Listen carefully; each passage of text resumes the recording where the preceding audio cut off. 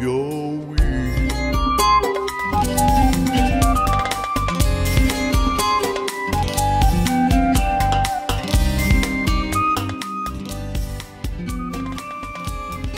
I'm Alan McDaniel, and I want to welcome you once again, in the wonderful name of Jesus Christ, to our Bible study here at Bible Talk.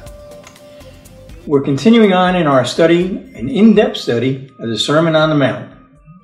And this is our 17th week in this study, and we're going to pick up where we left off in the 5th chapter of the Gospel of Matthew, and we left off in the 40th verse. Before we do that, I want to remind you that all of the previous studies are available here on BibleTalk.com. So if you've missed any, you can go back and watch them. If you want to invite others to go see them, they're there, and they will be up throughout this study, which at the rate we're going will last roughly until Jesus comes back. So don't you worry about that. I'm joined this evening, as usual, by my lovely wife, Alice. Hi. And our brother Mark. Mark, why don't you just lead us in a little prayer now to get this Bible study off the ground.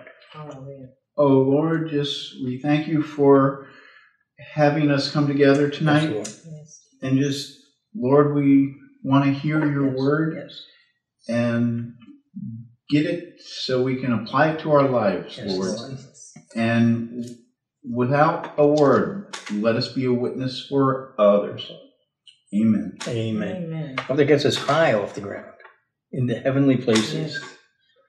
All right, we're continuing on, as I said, in this study of the most radical sermon ever preached by Jesus Christ, teaching us, training us in living life righteously. And we're in a part that I said was where we're really beginning to get radical, all right? As I said, we left off in Matthew 5:40. And just as a little bit of a recap, let me just say this. It says, if anyone wants to sue you and take your shirt, let him have your coat also. And we talked about the whole Sermon on the Mount started with this statement by Jesus, blessed are the poor in spirit. And we taught about, and you can go back and look at this, those who recognize that nothing belongs to them. Not a thing. Because everything belongs to the Lord. As David said in the Psalms, the earth is the Lord's and all it contains, the fullness thereof. So when it talks about your shirt and coat, well, really, whose shirt, whose coat, whose house, whose anything? It all belongs to the Lord. And the blessings come when you begin to understand that everything belongs to the Lord, and all he has done is entrusted us with stewardship over what we have in our possession, all right? And we have to get that attitude to be free from the burden of ownership. Okay? So, to continue on, in Matthew 5:41, Jesus said, whoever forces you to go 1 mile, go with him 2. Now, let me ask you, when they force you to go 1 mile, that wouldn't be somebody just asking you to take them somewhere? I heard that they had a mile marker outside all the cities. And when a Roman soldier was in transit and he had to go from one place to the other and he would stay inside these cities, that he could commandeer and tell a person, a young boy in that city, to take my backpack Okay, well, let me for a mile. That's basically right, but it's not a young boy.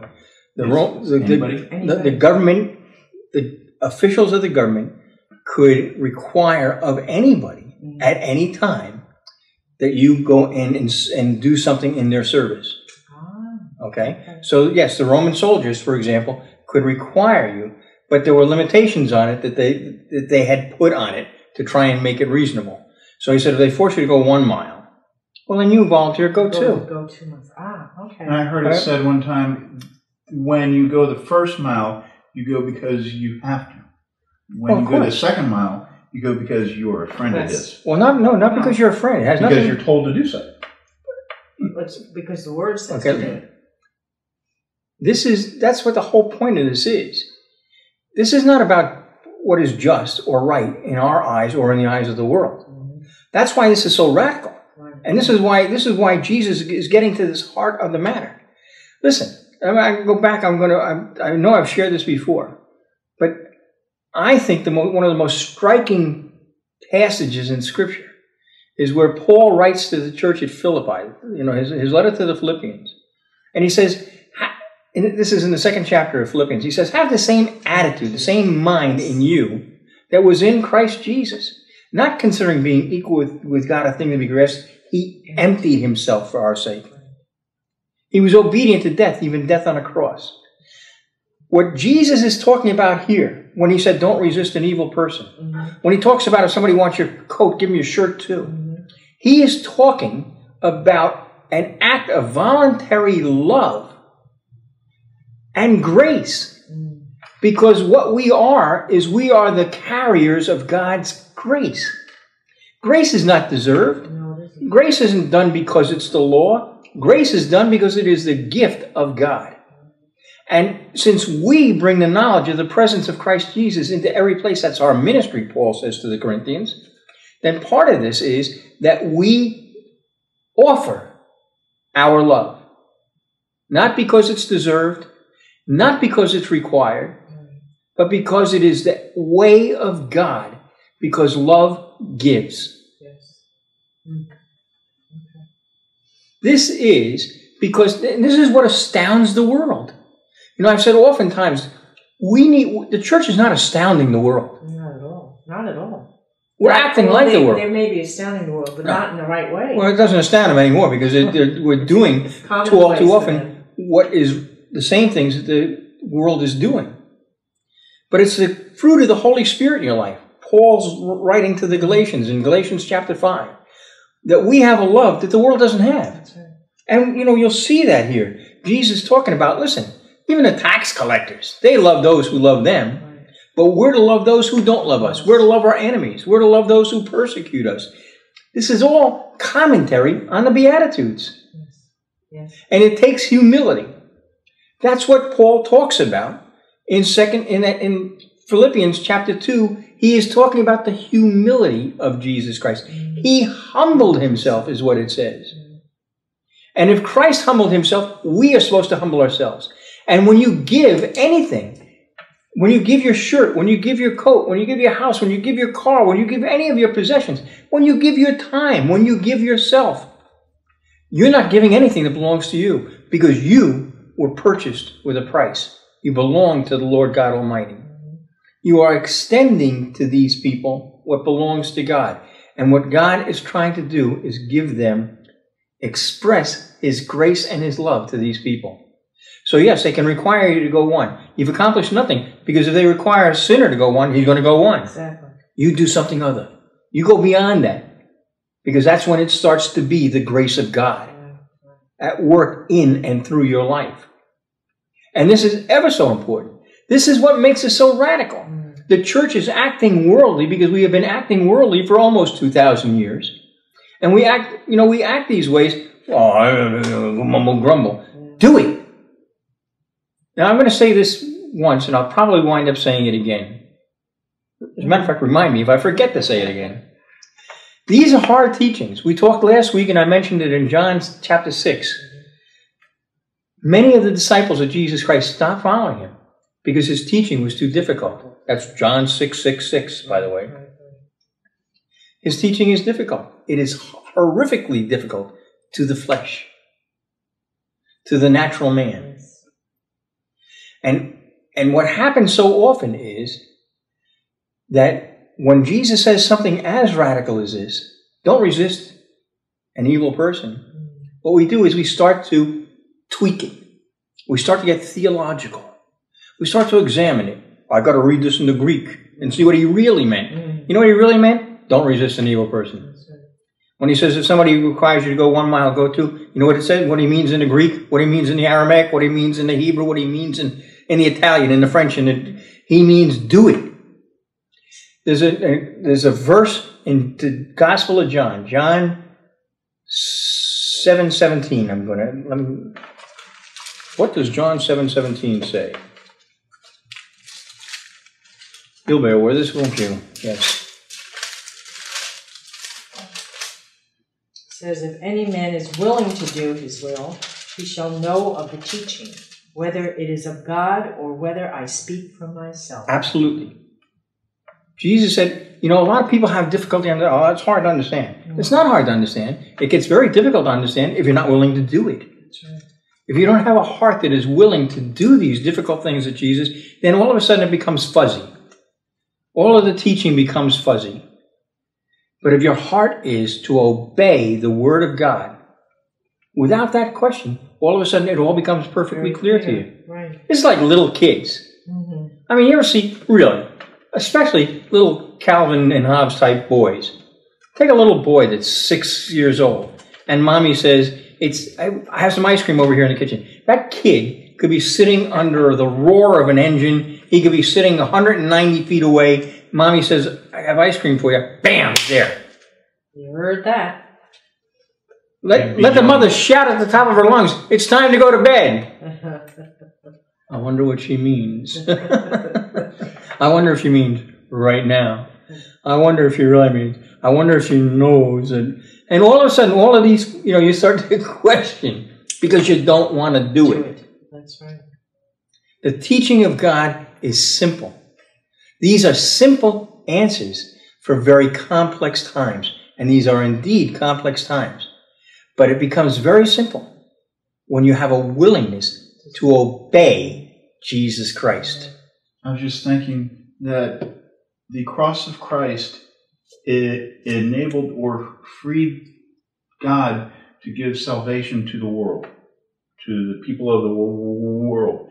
The only way for me, yes. The only way they can see that is if it says, pick up your cross daily to follow Christ. That's the way the world can see Christ now. That's right. That's right. That is the way that the world sees Christ right now. It is by let me say, we saw the love of God the Father. For God so loved the world. That was me. That was you. That was you. That was you. We saw this love because He gave His only Son, Jesus Christ. And He chose to be vulnerable. It says that better, in Proverbs, it says, better is an open rebuke than love unspoken. You have to demonstrate your love. It's not enough to say you have it. You have to demonstrate the love. And we demonstrate love by this giving of ourselves. It's not a matter of you don't send me flowers anymore. If that's not remember I said what we're studying right now, this section of the Sermon on the Mount, I said, this is about the heart of the matter. It's not about the action. It's about the heart that drives the action. It's about the heart that generates the action. And we have, listen to me, if you know Jesus Christ as your Lord and Savior, then remember what Paul wrote in Romans chapter 5. He says that love, the love of God, has been poured into your heart through His Holy Spirit. So it's there. It is there. So now it needs to express God's love through your life by what you give. And only we can release them. Well, you sure have the power to hold it back, which is why Paul again writes, don't stifle the Holy Spirit. We have to be careful about stifling the Holy Spirit, as he wrote to the Thessalonians. We have to have that willingness to express our love by giving. Giving how much? I mean, hey, come on. How much? Empty himself. Everything. All of it. It says He emptied Himself. I know I've shared this before. I said, I had this experience. I'm going to share it again. I wasn't going to. Alice and I were over, and I was teaching Bible studies in Lyon in France a number of years ago. And I was there with a group of Africans. And during the course of this Bible study, and I don't know where this came out of, but one of the fellows at the Bible study said to me, why doesn't the church in America, because these people are desperately in need. Yes. All right? They said, why doesn't the church in America do more to help us? And I popped back an answer and said, because we don't care. Now, I repented of that right away, because it says be quick, to listen, be slow to speak. And I think I spoke a little quickly. So I drew back and I repented of that, and I said, that answer was not correct. It's because we don't care enough. That answer is correct. So that night, we went back to this little village where we were staying, just outside of Lyon. And I prayed, and I asked the Lord, well, how much is enough? How much is enough? And the Lord led me to that passage in Philippians. Have the same attitude in you that was in Christ Jesus, who emptied himself. If you have anything left, you haven't given it all. You haven't given it all. And God can require it all. Because nobody can follow him and be his disciple unless they give up all. That's what it says in the Gospel of Luke. That's what Jesus said in the Gospel of Luke. You don't own anything. You don't own anything. That's radical. That happens to be the gospel. That happens to be the simple teaching of Jesus Christ. And I'm going to tell you something. When you get this solid in your heart, you will find that it is liberating. Yes. It is freeing when you understand that. Because it takes off that burden of trying to hold it and protect it yourself. And that's what I said, last week. What this is about is God is calling us, get away from self-defense. He is the defense of your life. You're precious in his sight. He'll take care of what's his, and you're his. But you have to believe that. It's a simple truth expressed over and over and over through Scripture. Are you a Bible believer? I know most people who say they are. It gets a little fuzzy at times. And there are Christians that can say, "Oh, I'd give it all to Jesus. I'd give it all." But God is searching their heart, and he knows whether or not. Oh, I know. It's not just, they're not just saying this, right. But he knows in their heart, are they really, right. really going to do it? Or would they do it? I tell you one thing. This passage right here from 38 to 42 would eliminate office politics. Oh, wait a minute. Forever. It would eliminate all strife. Everything. Yes. It would eliminate all strife. But, I don't want to I'm getting... Well, it's not distracted because this is a Bible study, okay? I mean, the Bible is what we're studying. It's just the idea that you'll never be reconciled to other men until you are truly reconciled to God. Mm-hmm. If your relationship with the Father is not right, and it can only be right through the atoning work of Jesus Christ, right. and obedience to the word of Jesus Christ. Mm-hmm. Remember, he said, if you love me, keep my commandments. That's the only possibility you have to have a right relationship with other people. Mm-hmm. And if you do not have a right relationship with the Lord, I promise you, you cannot have a right relationship with people. Right. It'll fail. I think I said this not too long ago, last week, a couple of weeks ago. Alice and I were getting ready for this trip, and we were looking at some new luggage. Ours is well worn. And we were talking to a couple of young ladies at a luggage store. And as it turns out, talk about Jesus. I like to talk about Jesus. And one of the young ladies, all of a sudden, she asked me, how hard, she starts talking about how difficult it is to find real love. And I said to her, this is not an exact quote, but the gist of it was, unless you find a man who loves the Lord, you will never find anybody who knows how to love you. And young ladies, if you're out there and listening to this, I promise you, you need to understand this. If you engage yourself in a relationship with a man who doesn't love the Lord, he'll never love you right. And he can't. And guys, the obverse of that is true also. I say one of the greatest gifts that I have is Alice. Alice and I, as of tonight, what day is it? We have been married for 40, today's the 27th, so we have been married for 44 years, 7 months, and 3 days. And I say the greatest gift that God has given me outside of salvation is Alice. And what makes Alice such a great gift in my life is she loves Jesus more than she loves me. And that's all right. Because if she didn't love Jesus as much as she does, she wouldn't be able to love me as much as she does. That's right. Okay, let's go on with this, okay? Okie dokie. Okay. In verse 42, Jesus goes on and says, give to him who asks of you, and do not turn away from him who wants to borrow from you. All right, now that's... That one's radical. That one gets you, huh? Oh, the other one... I'm just thinking... No, I'm just thinking how that... people who want to borrow, I think that's one of the things that people don't like. Of course they They're don't. borrowing from them. Especially when you can't charge interest. Especially when you can't even expect it back. That was the... Well, this would open you up to be abused. Hello. Yes. You have a problem? Wait a minute. Stop it. And you have a problem with this? See, that is the problem. Over and over and over. What stops us from living these words of Jesus Christ is you will be abused. The fact of the matter is Jesus Christ was abused. He took the abuse. He was. And we need to be prepared to follow him down that road.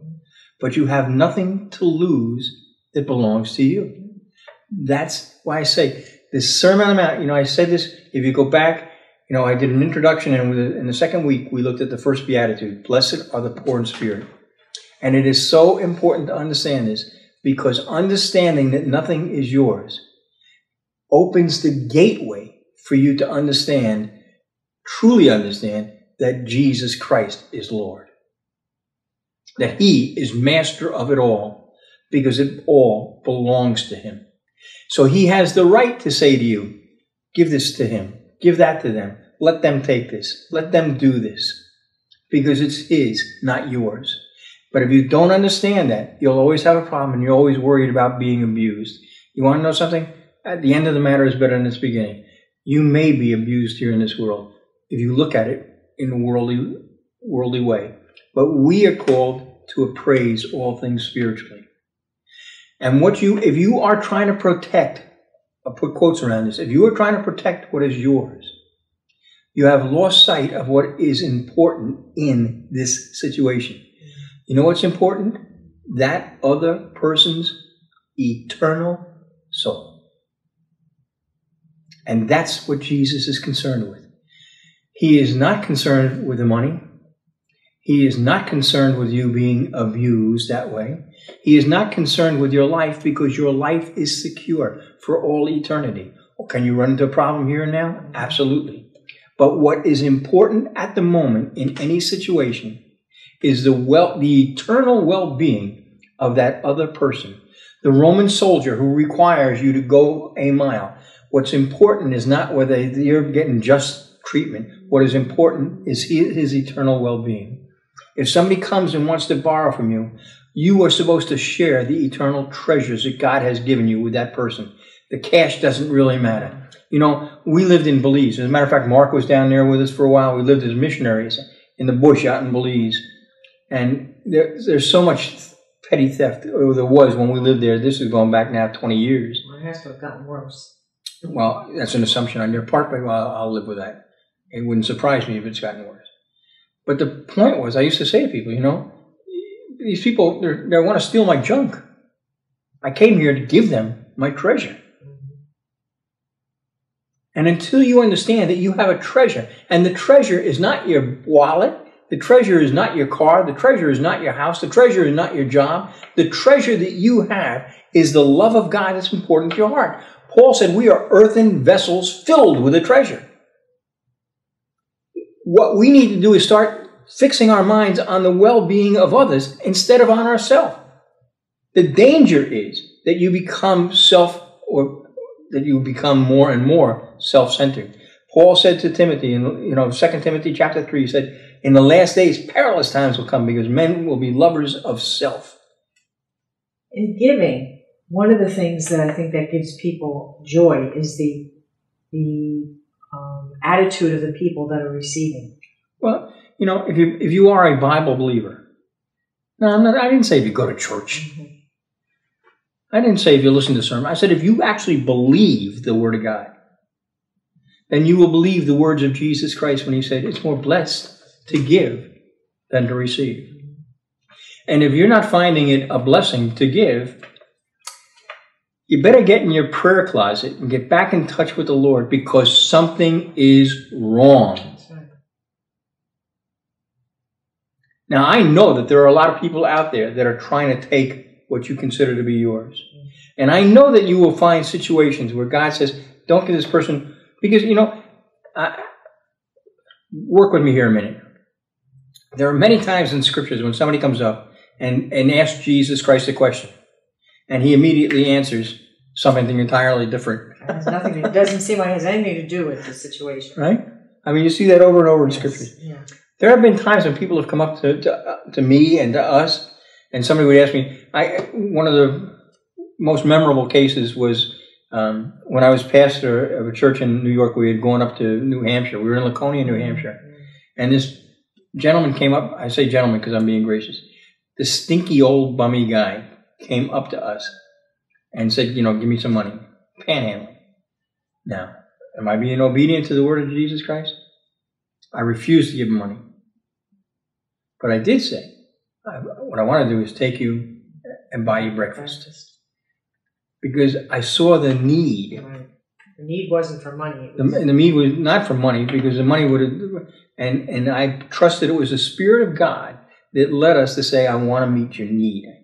I want to take you and I want to give you a decent meal, and we'll sit with you and talk with you. Because you want to know something? It's much easier, much, much easier in the natural, to the flesh, to hand a guy a buck and be on your way and forget about him. But we chose to take this man and take him to a restaurant and sit with him for over an hour and buy him breakfast and sit there and share the Word of God with him, the love of God with him. And that man... And then find a place for him. And then find a place for him. That man got saved that morning. Yes, he did. That man... Actually on the street. Right on the street. But that man is not the same man. You want to know something? And even after he knelt down in the middle of the street with Alice and I and prayed to receive Jesus Christ as his Lord and his Savior, he still stunk. Yes, he did. He was still filthy. Yes, he was. On the outside. Mm-hmm. But not on the inside anymore. We need to start focusing on others instead of focusing on ourselves. That's the heart of the matter. That's what Jesus is dealing with here. He is trying to teach us, and I've said this, I'm going to say it over and over and over through this. He has just called his apostles. This is the first major sermon that Jesus preaches. He is training them, as Paul says, all Scripture is God-breathed and profitable for training in righteousness. He has given us the gift of righteousness. He has restored us to a right relationship with the Father. Now, the Sermon on the Mount is training us to live righteous. They already know how to live religious. And that's what most of this part of the Sermon on the Mount is about. Stop living what looks religious and start living what is righteous. Don't blow horns and tithe so people see you and give you glory. But if somebody asks you, give them the love of God out of your heart. And this just reminds me, too, of when you were pastoring here in Florida, that so many times people would come because they had needs. Absolutely. And we would never turn them away. No. And even if there was an inkling that, they really didn't need it or something, you would always say, I would rather make the mistake in giving than in holding back. Yes, I would. If I'm going to make a mistake, I would rather give when I shouldn't than withhold when I should have given. Yes. Yeah. Okay. So anyhow, Paul says, let a man examine himself to see if he's in the faith here. You got to start thinking about this. If you just come and listen to this Bible study and blow it away, think about not what I'm saying. This is taking some soul searching. Think about what Jesus is saying and examine yourself. Mm-hmm. Say, where's your heart? Are you protecting what's yours? Or are you giving out what's his? Mm-hmm. Because your purpose in this life is that you bring a word of reconciliation, trying to reconcile men to God, men and women and children to God the Father. That's your mission, your ministry here in this life. It's not about accumulating more stuff, getting a better job, getting a nicer car, getting a bigger house. It's not about that. Your ministry, your mission here in this life is to bring the knowledge of the presence of Christ Jesus into every place. That's the Word of God. And here is Jesus' instruction on how you do that. Be prepared to lose. We're going to get there sometime, all right? Mm. Let's just go on. So the next thing he said, you have heard that it was said, you shall love your neighbor and hate your enemy. But I say to you, love your enemies and pray for those who persecute you, so that you may be sons of your Father who is in heaven. For he causes the sun to rise on the evil and the good, and sends rain on the righteous and the unrighteous. For if you love those who love you, what reward do you have? Do not even the tax collectors do the same?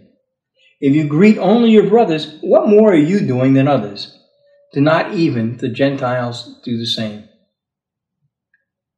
You know, there's an interesting parable that Jesus told, the story he told, about what we call the Good Samaritan. That was in response to a question, who is my neighbor? Because the Jews and the Samaritans did not get along. And yet here's this Jew in need, and the Samaritan comes along and takes care of him.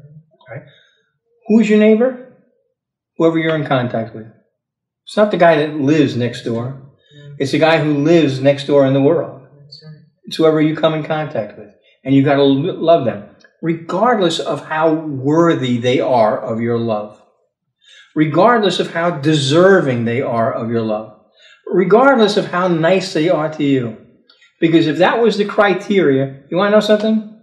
You wouldn't be at a Bible study, you'd be out at a bar or something tonight, because you never would have received the love of God had he not be willing to give you his love when you did not deserve it. When you were his enemy. The Word of God says this. We know love by this.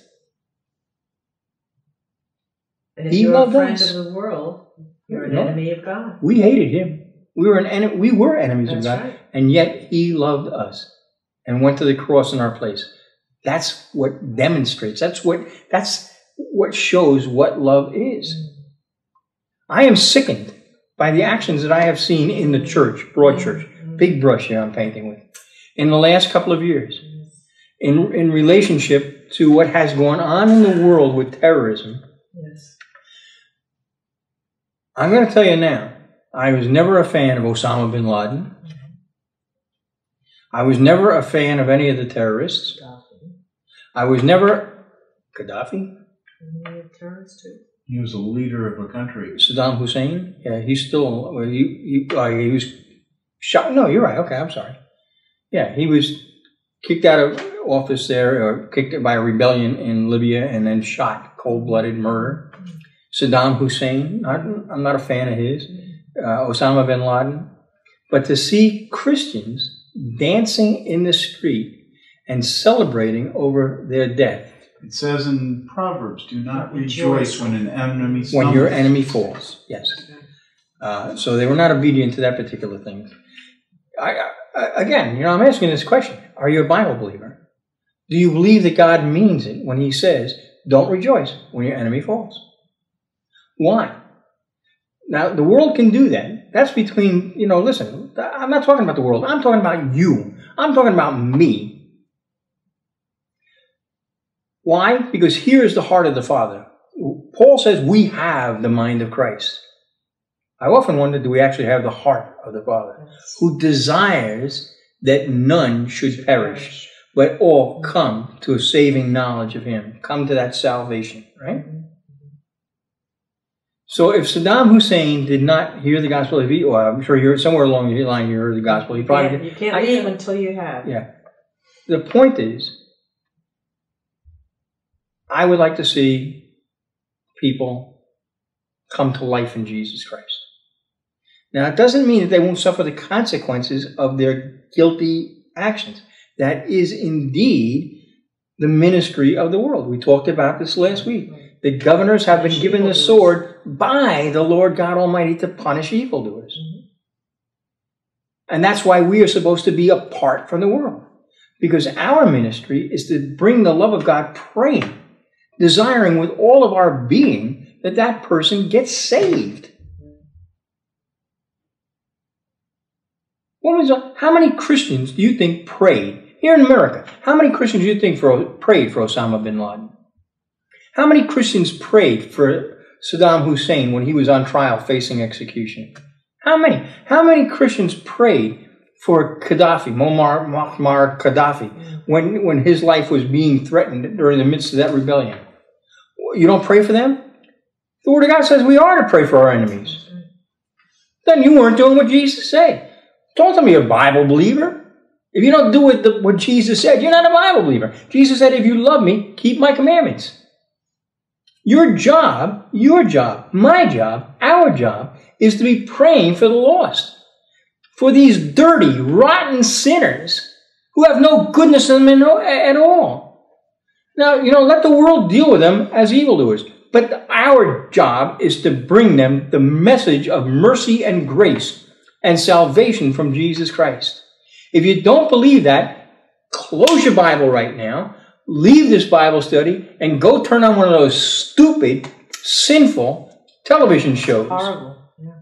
Because you're wasting your time here. You know what? You're better off not hearing it. Yeah, that's true. Because you're responsible for it. If you're not going to do it. If you're not here to hear the Word of God so that you do the Word of God, you had better watch your step. Because you're responsible. Because it is not the hearers of the Word, but the doers of the Word. We have to, we're making a commitment to be here, to be in the Word of God, so that we gain instruction on how we should be living our life. I don't care what you think of what Jesus said here. I most assuredly don't care what you think about what I'm saying. But I do care that you understand that Jesus is saying these things. He expects us to be obeying these things. And if they haven't prayed for these enemies, there's still opportunity, because there's still a lot of them out there. A lot of them out there. That's and by the way, to pray for. Let me make this clear in case you have any questions about this. Praying for them, loving them, does not mean that you have to agree with their actions. Absolutely not. No. Okay, it's not your prayers, your love for them is not a stamp of approval of what they're doing. Not at all. Not at all. And the same thing is true of the Lord. He doesn't. Yeah, he doesn't. He can love you without approving of what you're doing. That's right. And you better be thankful for that. Hallelujah. I'll tell you what. Because you're not there yet. Where yet? Perfect yet. We'll get to that. But the fact of the matter is, he loves us in spite of that. And he can love us without approving of the things that we do wrong. So can you. You can love those people without it being an approval of what they're doing. Amen. Now, will the world hate you for that? Of course they will. Will most of the church chide you? Will most of the church reject you for doing that? Certainly they will. The question then becomes, who cares? It says, show yourself approved unto God. To please the Father. A workman, rightly dividing the word of truth. You have to set your mind on pleasing the Lord, not pleasing men. Okay. That brings us to verse 48. Therefore, you are to be perfect, as your heavenly Father is perfect. Well, that was Jesus. Oh, well, I'm just a baby Christian. Oh, well. Excuses. Excuses are, come on now, the fiery arrows shot from the pits of hell to kill repentance. As long as you make excuses, you'll never repent. What's the first rule of sharpshooting? Pull the trigger, pull the trigger. No, you have to aim at the target. Because if you don't aim at the target, how do you know your sights are off? How do you know if you're doing stuff wrong? Okay. You can't get correct feedback to improve. This has to be your goal. Paul, I don't think that there are many men who have lived as faithfully to the Word of God as the Apostle Paul did. Right? And yet, near the end of his life, he said he hadn't achieved perfection yet. But I promise you, he was striving for it. So what you're saying, I understand, we need to be striving for perfection. Does God demand it? He demands that it be your heart. Yes. This is the heart of the matter. He demands that it be your heart's desire, that perfection be your heart's desire. Will you fail in doing that? Of course you will. But thank God that if we do fail, we can go before him and we can confess that. And that is a sin when we fail. Though, to sin means missing the mark, falling short of the mark. But if we confess our sin, it says that he is faithful and righteous to forgive our sin. He's not waiting. I went through this in the religion I grew up in as a kid. It's like God is there with a great big hammer just waiting for any opportunity to bonk you on the head. He is not. He is the loving parent who's always there, and he watches the child, and that child, you know the child's going to fall when they're learning how to walk. So does the parent start hollering and screaming at him? Not if he has the love of God in him. You pick him up, you dust him off, and you go back on the way, right? So, yes, but the words of Jesus Christ are, here, be perfect, even as your Father in heaven is perfect. All right, now, explain what that perfect is. It's the Sermon on the Mount, baby. It's living the Sermon on the Mount. What we have just seen is Jesus has said, here's the way I expect you to live, because this is perfection. This is the perfect Christian. This is the perfect Christian, because this is Jesus Christ. That's right. And he's saying, okay, do this. Now I've told you this, do this. Now, you know, a couple of years back, Alice and I we do a lot of traveling, ministering and everything, and we were out in the Dallas area in Texas. And we went to a megachurch in the suburbs of Dallas. Yes. And we were there by invite of some family, as a matter of fact. And the pastor, they do a couple of services a day. It's a big church, big audiences. Yes, I said audiences. That's audience. Exactly what they are. And, pardon? Oh, so, okay. And he stood up. And I was a little bit shocked when he admitted that the sermon that he was about to preach, he had not purchased online from sermons.com. So I guess that's his normal practice. And God really told him about this one just before he came in. Yes. That's what he said, right. Yeah. So that troubled me a little bit. And then he got up and he started talking about how wrong it is to be a perfectionist. How wrong it is to strive for perfection. Because then you'll feel guilty when you don't achieve it.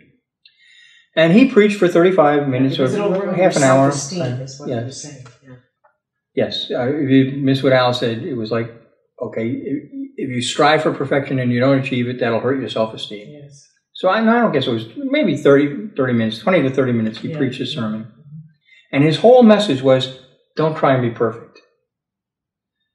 And of course, this is a mega church, so all of the people there, they're there, and they're waving, cheering, and clapping and having a grand old time. And I went up to him afterwards. And I said, you are aware, I'm sure, that Jesus Christ said, you are to be perfect, even as your Father in heaven is perfect. Because he had just preached exactly the opposite of what Jesus had said in the Sermon on the Mount. It sounded very nice. Oh, and it was very well received. Yeah, it sounded good. And he said something to me to the effect of, it's nice to see people with such a zeal for the Word. Now, thankfully, because of the love of God that is in my heart, I didn't punch the guy in the nose, especially in front of all these people.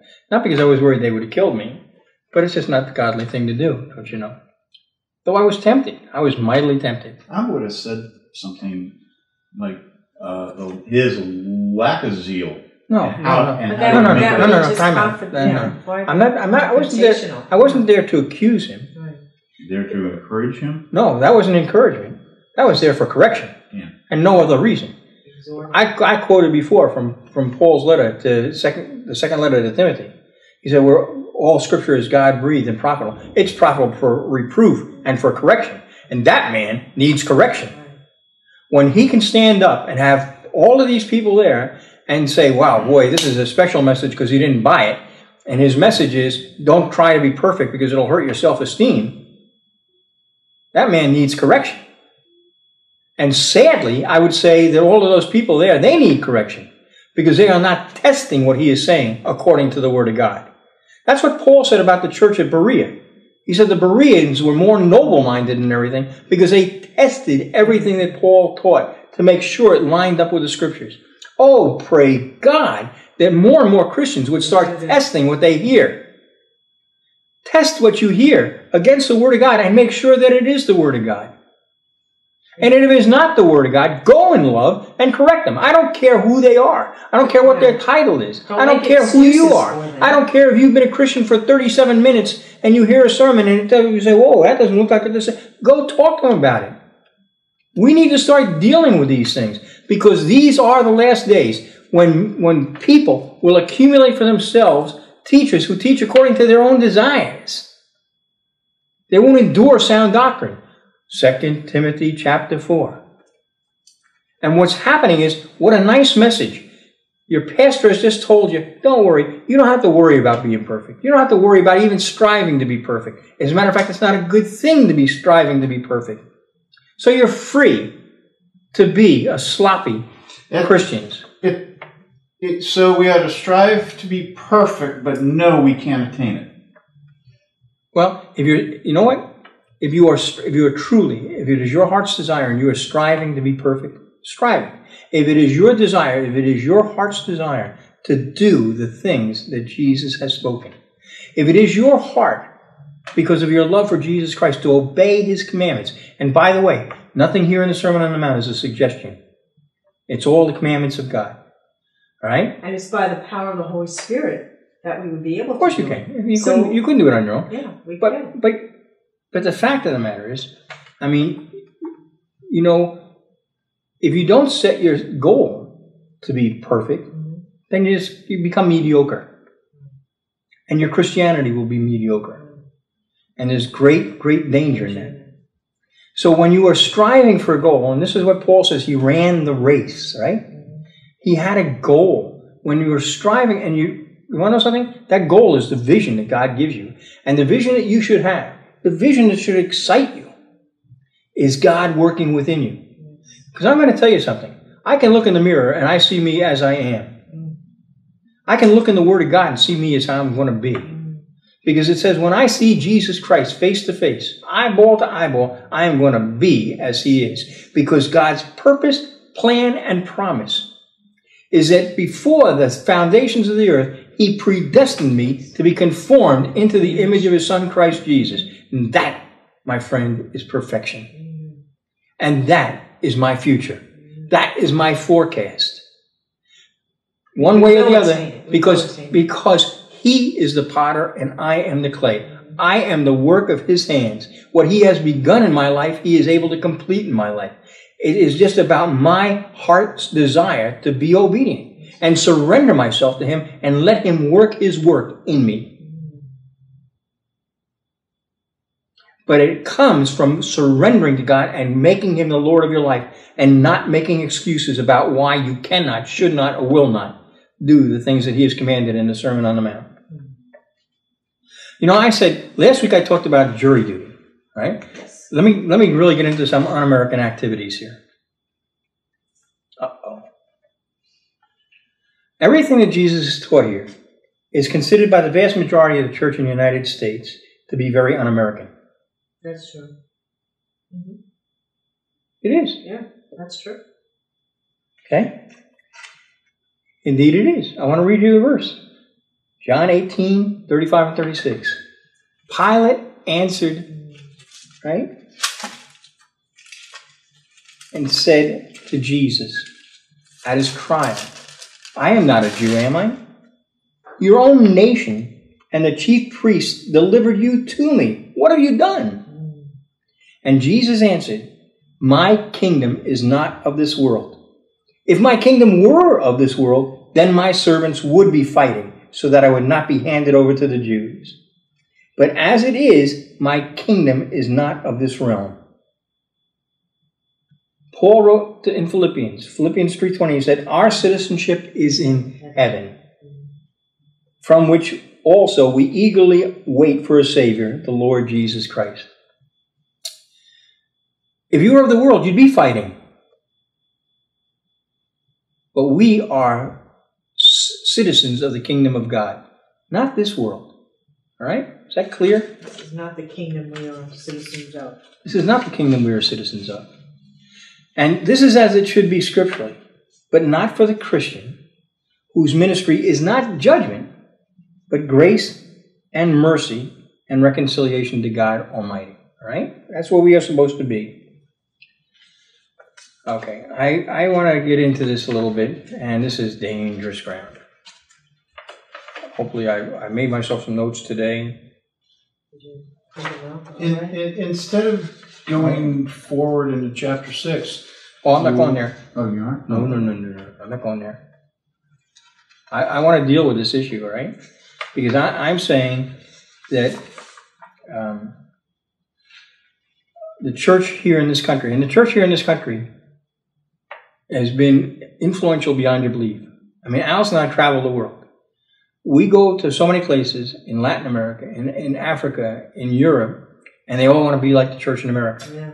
And the reason they want to all be like the church in America is because we have outward success. Yes, outward success. All right? Just give me a second here. I want to get this.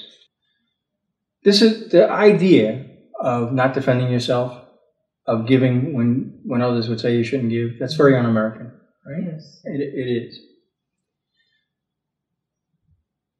The very idea that we should be submissive to governing authorities at our own expense, right, is hard to deal with, because it's like, are we going to be floor mats? The world doesn't love us. Yeah.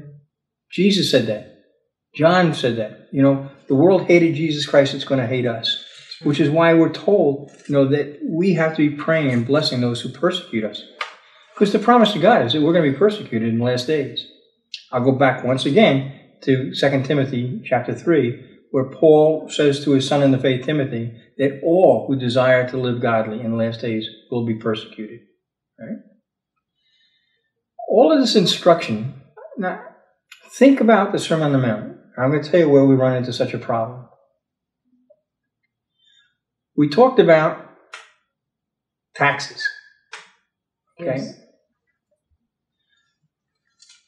Caesar Augustus was a Caesar when Jesus Christ was born. Caesar Augustus, by the way, I'll give you a little history lesson here real quick. He's the first real emperor of Rome. Okay? Not Julius Caesar. He's a descendant of Julius Caesar, in line with him. But he's the first one that runs an empire. Okay? In order to do the projects that he had in mind, he was a very ambitious man. He had to collect a lot of taxes. So he ordered that everybody in the Roman world go back and register. He took a census to make sure that he was going to get the proper taxes. That caused Mary and Joseph to travel from their home, their familial home in Nazareth, to go down to where the original home was in Bethlehem, which of course is where Jesus was born, right? As to fulfill the prophecies through the prophet Micah. Right? If you look at the Caesars during the New Testament time, you will see some of the most despotic rulers that the world has ever seen. Okay? Absolutely despotic. One of the nicest ones was Claudius. Claudius was preceded by Caligula. Caligula is demonic. And Caligula actually calls himself a god and starts wanting people to worship him. And he demands that a statue of himself be placed in the temple in Jerusalem just before he died. And it was his death, assassinated by his own Praetorian Guard, that prevented that from occurring. I wonder if God had a hand in that, right? Yeah. God defends what is. Yes. Nero succeeded Claudius. Oh, by the way, Claudius was a nice guy, but yet he brought about reform because he wanted Roman religions to thrive, which is one of the reasons that he kicked all of the Jews out of Rome. And if you go into the book of Acts, you remember Priscilla and Aquila, they're out of Rome because all the Jews had been kicked out of Rome. You know why? Because of the name of Christus. Because Christians were stirring things up. This is the excuse that Claudius used, because they're preaching Jesus Christ, which is causing dissension between, the Jews who are accepting and the Jews who are not accepting that. So he removes all of the Jews out of Rome proper. He's succeeded by Nero. Nero, again, a total despot. I mean, this guy is just bad news. And both the secular and Christian historians record that Nero was the first emperor to institutionalize persecution of Christians. Nero. But interestingly enough, it is in the reign of Nero that Paul writes his letter to the Romans, where he talks about being submissive to governing authorities. That's what Mark had mentioned last week. It is in the reign of Nero that Peter writes his first letter. talking about being submissive to all governing authorities. How can they say be submissive to governing authorities when these guys are so evil? Because the Spirit of God moved them to write such a thing. All right? Now, I could give you a history lesson of all of the Caesars who lived during the New Testament times, and you're going to see the same thing. But here's what I want you to think about, right? And I do have this note I made myself. Okay. The taxes were often oppressive during New Testament times. Right. They were the IRS of the day, right? Right. The tax collectors are used as examples of people who are bad and sinners in the New Testament. Say that again? The tax collectors these are the examples of bad guys. Okay. Right. Remember, he right here, Jesus said, "For if you love those who love you, what reward do you have?" Even the tax collectors do that, right?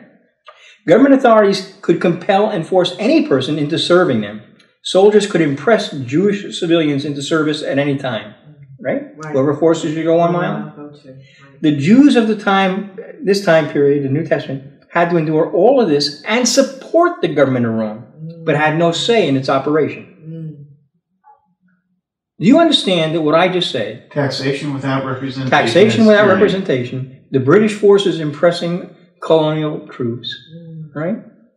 These were exactly the things that the colonists said gave them the godly right to rebel against King George III. The winners get to write the history books. I'm talking about the American Revolution. If they had lost, it would have been called the Colonists' Rebellion. And I just want to tell you, the rebellion is as witchcraft. That's right. The United States of America, I'm not talking about the Puritans coming over for the first time. This nation was born in rebellion against governing authorities that were not as bad as what Paul and Peter and Jesus and James and John and Andrew and Thomas endured and went through. We're running out of time here, right? God spoke through Samuel thousands of years ago and said, rebellion is as the sin of witchcraft. Now, my purpose in bringing this up is not so much to sit in judgment of the events of so long ago as it is to take a realistic look at our lives today and for us to consider our relationship with the world that we live in. We'll talk more about this in our next time around. I said this was going to be radical. And Father, we just thank you, Lord God. We thank you and we praise you for the liberation of your Spirit. For you said that where your Spirit is, there is liberty. And that's the liberty that we seek, we live in. And God, give us the strength and power by your Holy Spirit to obey the words of your Son, Jesus Christ, and to bring your love, to bring your power, to bring the knowledge of your presence into every place that we go, that other lives might be touched by your love. Lord, use us for the glory of your name. I pray this in the name of your Son, Jesus Christ. Only by grace can we enter. Only by grace.